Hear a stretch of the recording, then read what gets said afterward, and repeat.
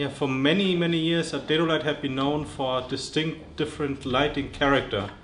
The classic Dedo light, which I have here, and which will be 25-year celebration next year. 25 years? 25 years. It always had been re-improved in the optical side, but it always had been known for a distinct, different light character, which means we always would have a very, very even light distribution and no stray light. All the LED systems you find on the market and all other lights on the market, all Fresnel lights would typically have a big fall-off area, a lot of stray light. And normally you use banders to cut off some of the stray light. On LEDs or on the LED systems you find in the market nowadays, it's a very broad spread. But you don't have a LED light that has a lot of control. And we tried to find a LED light source that we could use to basically make a smaller version of the classic Dedo light. For that we need a pointed light source, and we looked for a very long time and finally found a 6-chip Osram LED, because we need a pointed light source to have a focusing range of 50. At the moment I'm using a diffusion lens to even open it up a little bit more.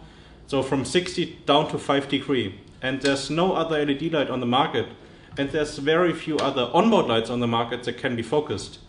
But imagine you're the only cameraman having an onboard light that can be focused, so you might be able to shoot the Queen of Denmark on the balcony, and everybody else simply has not the power to focus his lights.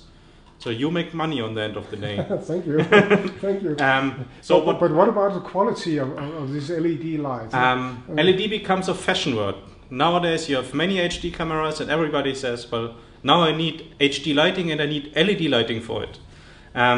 LED is a very, very good compromise if you have small cameras, if you need to shoot all day long and have very little power consumption. Our 8-watt LED onboard light is equivalent to a regular 50-watt halogen light that needs to be filtered to daylight. But a LED light is a non-continuous light source. Normally the spectrum would be continuous. On fluorescence, everybody nowadays knows that you might have a big green peak after a while and you need to filter it. On LEDs, because it's not a continuous light source, you also have a peak and you don't have a great color rendition. The LEDs that we are using nowadays in the high quality broadcast area are good enough. Good enough meaning that skin tones, which is the most important for all the video reporters, come out okay. If it becomes really critical for studio situations, everybody still would go for regular discharge bulbs for daylight or halogen bulbs.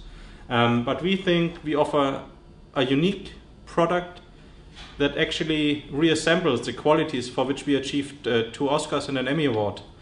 And we didn't start to sell the product yet, but wherever we show it, they want to have it. We will produce 240 units in the first batch, because it's really difficult to get a good quality of the LEDs in a big volume. So we will make 240 units and the prices are around 400 euros without the battery adapter. The idea is you buy the light naked, which can be powered directly from your direct DC out, and something that's also unique, our LED light can start with 6 volts. Normally most LED systems need at least 9 to 12 volt, but the smaller batteries only give you 7.2 volts. And then because there's so many different battery systems on the market, you basically specify which kind of battery system you use. You will get a different set of backplates and you simply can mount it by yourself and connect the power connector. So it will be future ready.